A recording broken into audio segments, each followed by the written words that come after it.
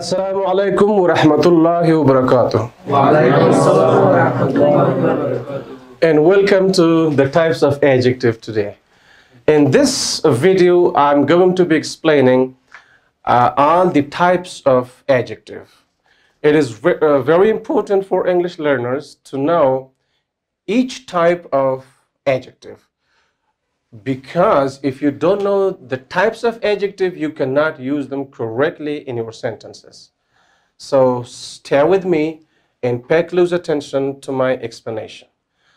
So in general, we can divide adjectives into two groups in general: proper adjectives and common adjectives. So the difference between proper adjectives and common adjectives is that proper adjectives must be always capitalized, whether they are used in the middle of your sentence, at the beginning of your sentence, or at the end of your sentence. So now if you learn the types of adjective and you learn these lessons, they will also help you with your writing skills. Academic writing, I'm not talking about just normal writing, okay? So, of course, capitalization is one of the most important parts of academic writing.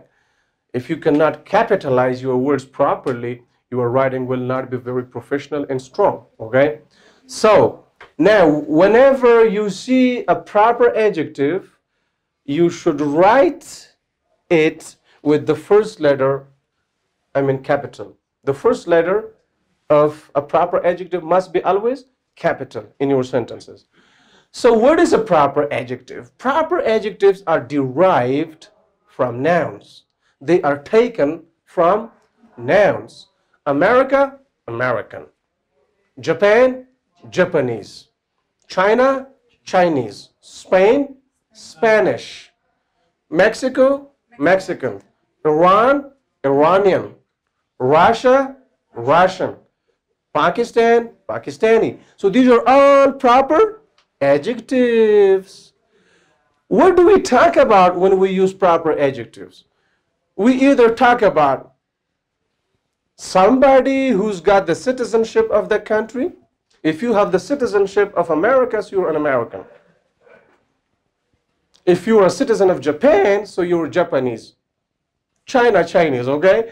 It could be a person, product, or a language. Can you speak Chinese? So here in this sentence, Chinese refers to the language. Got it? She bought a Chinese cell phone. What kind of cell phone did she buy?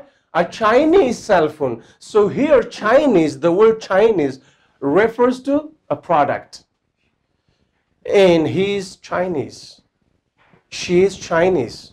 If you are, okay, from Japan, so you are Japanese. Okay? So the product, something that is made in Japan, that is also, Japanese. The language that is spoken in that country, that is also Japanese. I can speak Japanese, I bought a Japanese car, and he is Japanese. I hope you got the point. Proper adjectives, number one, they must be capitalized in your sentences. Number two, they refer to products, people, or languages. And they are taken or derived from nouns. America, American. Mexico, Mexican. Russia, Russian. I hope it's clear now. Is it clear? Yes. It's clear, right? Yeah. Okay. Now, the rest of the adjectives are all common adjectives. Why? They don't have to be capitalized in your sentences, unless they are used at the beginning of your sentence, because the first word of each sentence must be capitalized. Inshallah, when we go to the writing section at the end of our program, and there's special academic writing program for 2 months, there you will learn more about these rules and regulations, okay? Inshallah. So now we have adjectival nouns, we have adjectives of quality, quantity, number, demonstrative adjectives, interrogative adjectives, possessive adjectives, And we have adjectives of color, condition, and origin. I'm going to explain them one by one, and I want you to pay close attention. Okay, so first we're going to start with adjectival noun. Sometimes an adjective could be used as a noun. I want to talk to the young. What does it mean? It means I want to talk to the young people, the young boys, the young girls. Okay, yesterday some rich came here. Yesterday some rich came here. What does it mean? Some rich people came over here. So when we say the young, the old, the rich, the poor, we talk about poor people or rich people or young people. So an adjective can be, in spoken English, most commonly used to refer to nouns. So they're called adjectival nouns. I hope this idea is clear. And we have adjectives of quality. So an adjective which describes the quality of something, how beautiful something is, for example, how big something is, how intelligent someone is, how beautiful someone is, how talented someone is. So these are all adjectives of quality. You got it? Okay, if you say he's a very intelligent boy, so here intelligent is what? It is adjective of quality. Okay. Or if you say, for example, she bought a very expensive cell phone. So what is expensive here? It is adjective of quality. Or she bought a very modern cell phone. Okay? Or a very beautiful cell phone. So these are all adjectives of quality. Then we have adjectives of quantity. So in fact, I mean, number and quantity, they're similar. They're the same. Okay? But something that can be counted, we use adjective of number. Okay, we call it adjective of number. And something that cannot be counted, okay, we call the adjective of quantity. So for example, some, much, little, enough. And they usually answer the question, how much?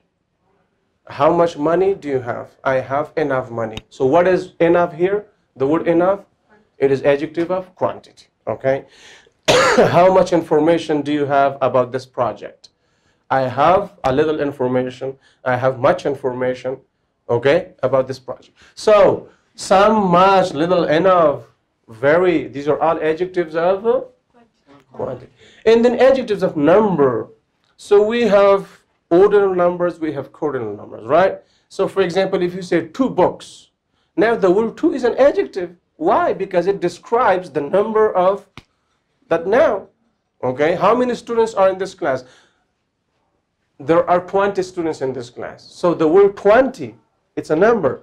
It is an adjective. Why? Because it describes the noun students. It tells us something about the quantity. It tells us something about the number of the students. Understood?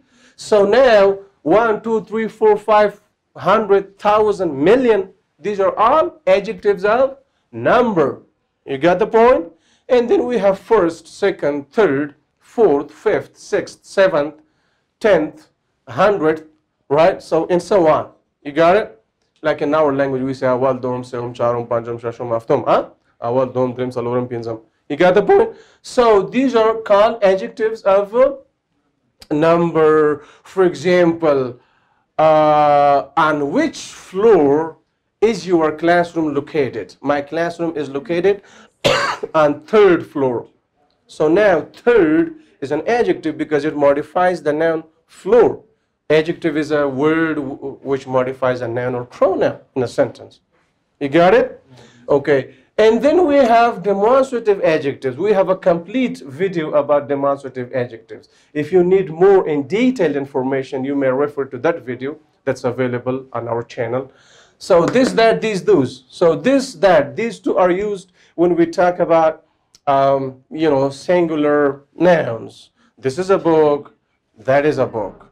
This is a marker, that is a marker. This is a chair, that is a chair. This is a girl, that is a boy. Understood? When we point to something or someone that is located near us, we use this.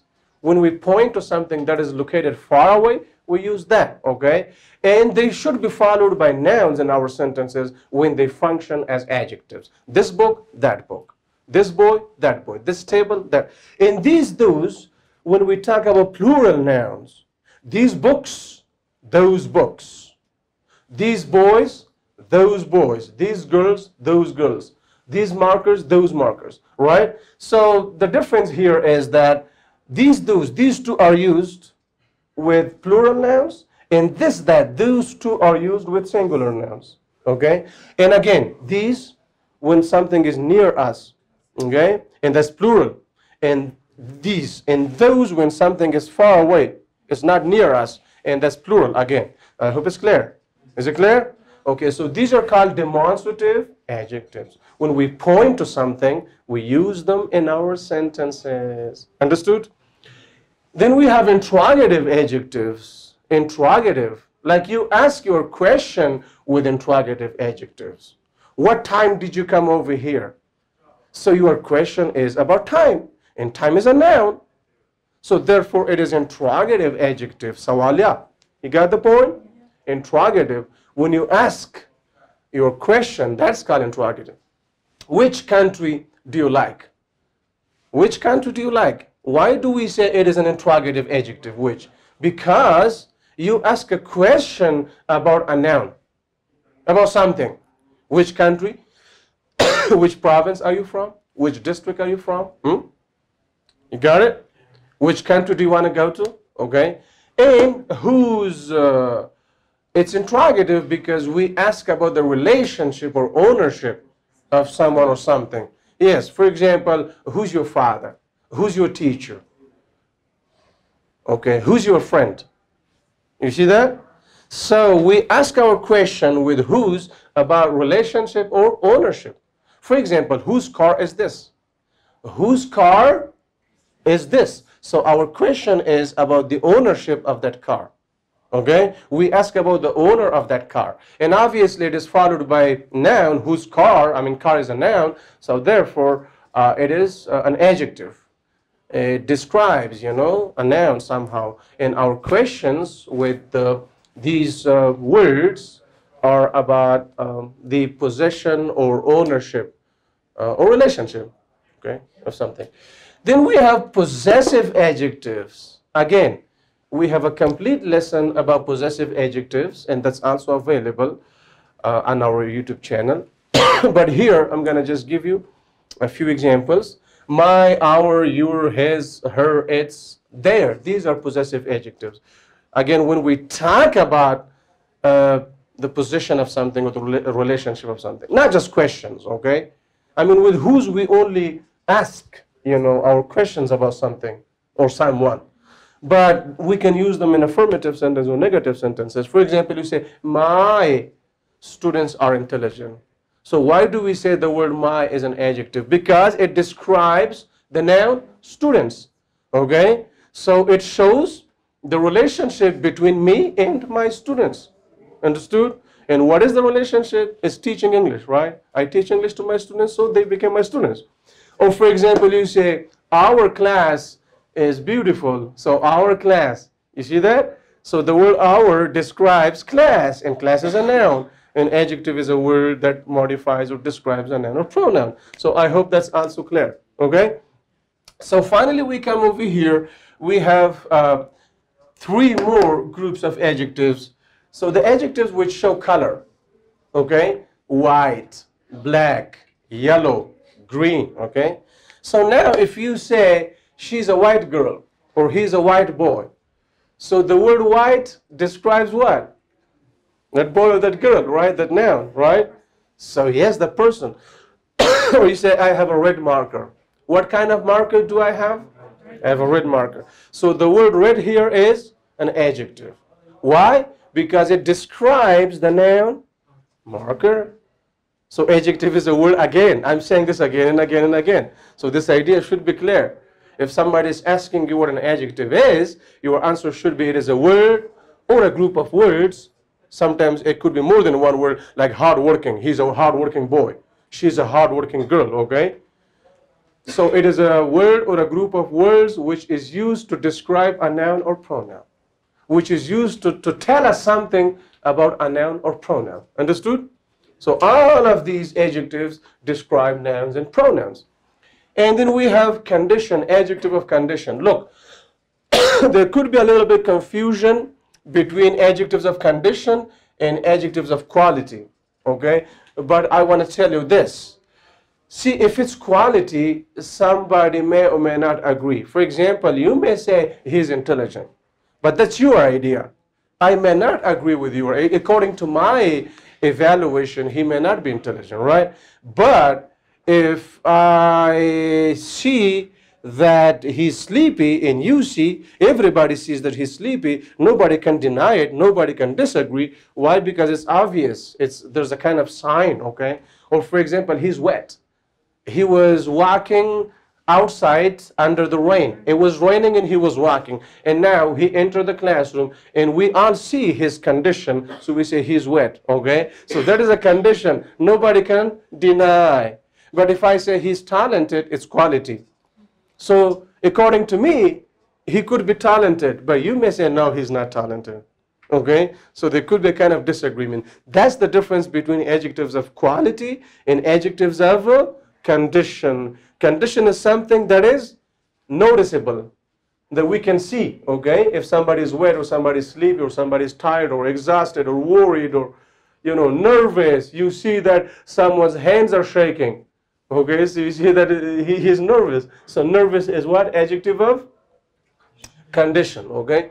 So origin, you said this table is made of wood. So this is a wooden table. What kind of table? Wooden. Okay, so wooden is adjective of origin. Like what something is made of.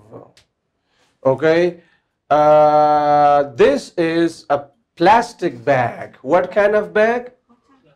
Yeah. Or you can say, for example, this is a plastic bottle. What kind of bottle is this? Plastic bottle. So it is made of plastic, right? So now plastic is adjective of origin. Get the point? So types of adjectives. Here you may not be involved a lot, okay? Because in some grammatical points, students are involved a lot. They have to make examples in sentences, okay? In some grammatical points, they can't be involved because it's a kind of lecture. It's just the description of the types of adjective, right? But if you've got any confusion or any questions related to this topic, you feel free to ask your questions, okay? For you two fans, this much explanation is enough. Have a great time and see you later.